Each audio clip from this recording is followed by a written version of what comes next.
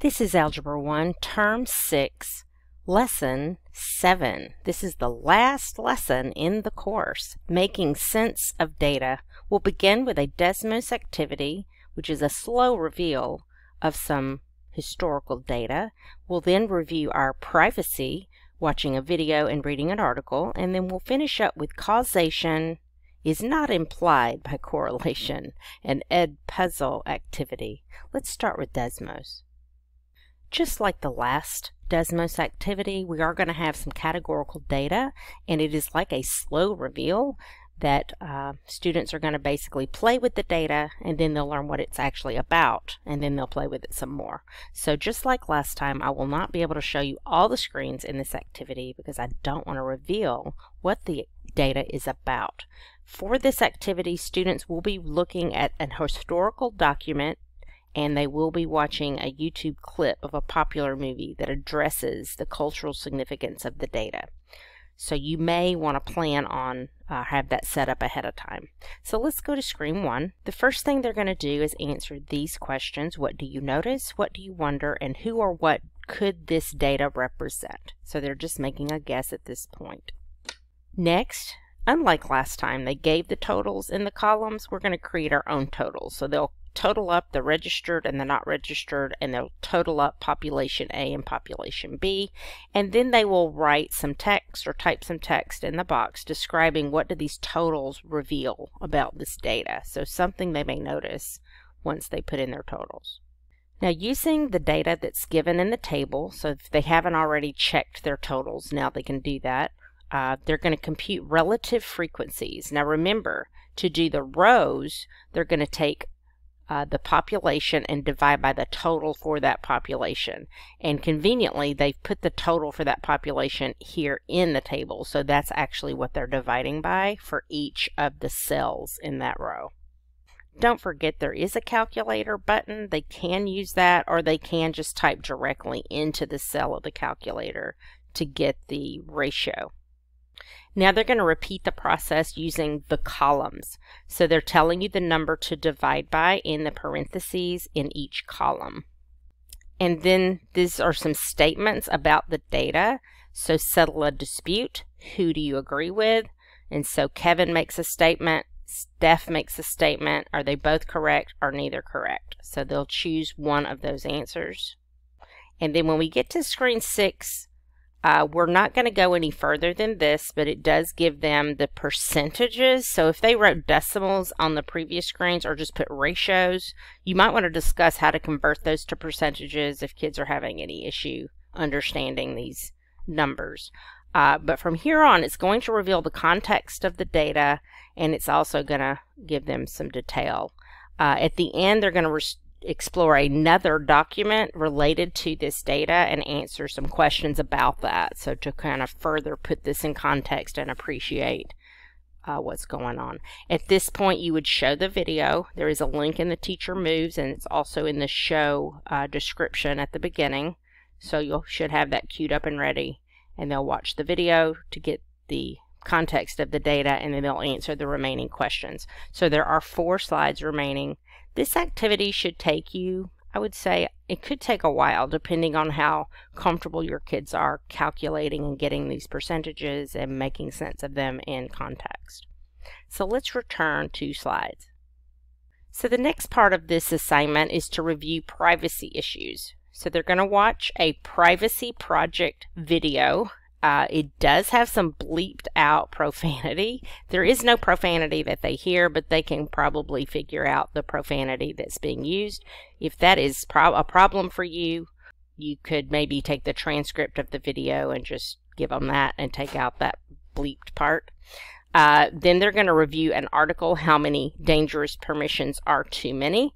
And this article is pretty lengthy. I would say it's going to take them a while to read it.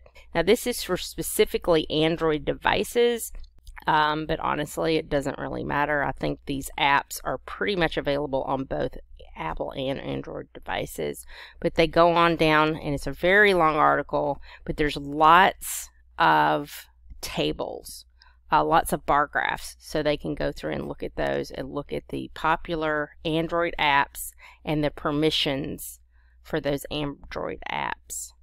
So when you watch the video, you'll actually see some of these things that are listed here mentioned in the video. So that's really makes this a little more interesting, I think, to the kids to actually hear the video and then watch this. Some of these apps they may not use, like WhatsApp and WhatsApp Business. You know, I don't know that our kids would use that, but Google Chrome, we all use that, or at least we do, because we were using Chromebooks, and then Snapchat's pretty popular. Telegram is a UK site, so I don't know that our kids would care about that, but most of our kids know about these apps: Instagram, Facebook, TikTok, and Facebook Lite. And then gaming. So for kids that care about games, there's a whole list of games down here at the bottom, and these are the apps permissions. It'd be interesting to talk about which ones have the fewest permissions and which ones have the most. And then Netflix, a lot of kids use that. YouTube, a lot of kids use that. Google Maps. Now, once they've reviewed their article, they might read it silently and then discuss it as a team. These are the 4 questions they will answer first. What permissions did you hear about in the video that concerned you? 2, what is one thing you read in the article that you found interesting or disturbing? So they could just pick one thing to note. And then, do you believe there should be additional limits placed on apps and permissions to protect your privacy? And what are your thoughts about privacy permissions for phone apps, just overall? Just any general thought they can add. Now here's where you'll make a decision as a teacher. How do you want these teams to present their thinking to the class? Here it says discuss the ideas as a team, decide on 2 to 3 specific ideas to share with the class, and your teacher will give you further instructions. So they could do a written presentation, maybe make their own Google Slides, or they could stand up in front of the class and speak. They could make a video.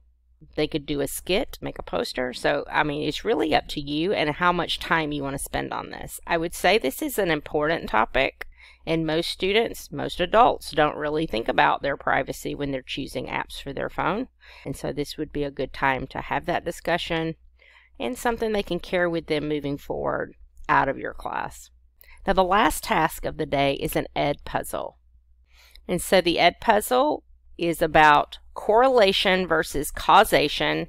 So in this video, they're looking at 4 different ways that people relate correlation and causation erroneously: the post hoc fallacy, a directional problem, a third or confounding variable, and then confirmation bias. And he gives examples of each. There are multiple choice questions that are that connect to all 4 of those, and 1 additional question. So the students will answer those questions as they move through the video. This takes about 8 minutes. It's pretty quick.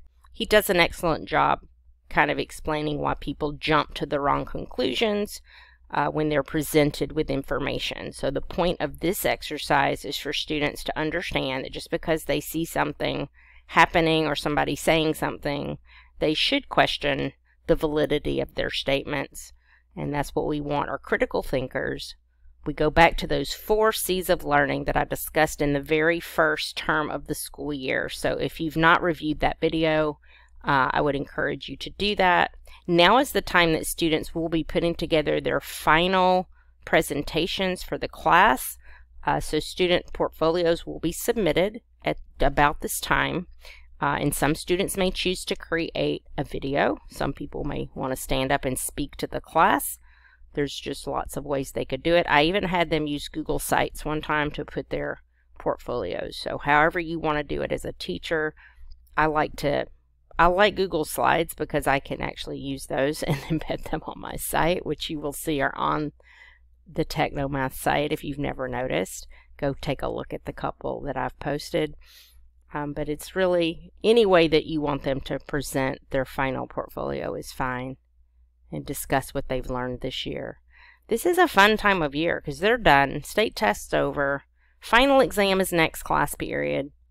It's going to be a quick test. It's going to be an easy test. I try to make it as simple as I possibly can because I don't want to stress kids out at the very end of school. So hopefully you'll enjoy that test. And this concludes this course.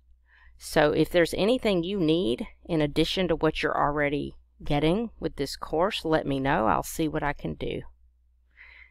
Y'all have a great summer.